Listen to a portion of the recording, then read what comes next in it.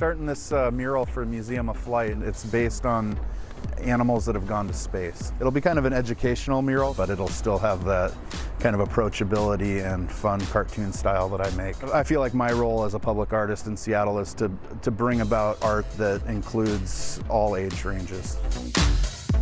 So how long does this process go? It's a large canvas. It's about 24 by 24. It'll take about 5 days. Well, your art is popping out in a lot of interesting places in the city. Why murals? I don't know if I picked it or it picked me. I started out as a canvas artist. One of the people that was purchasing a lot of my canvases asked me to do my first mural in Seattle. And once that happened, people started asking me, and it just snowball effect. I like those kind of experiences where I get to challenge myself and challenge my viewer to take in the work a little bit differently.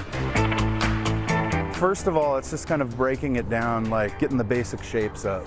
And then once the basic shapes are up, kind of fine-tuning those shapes.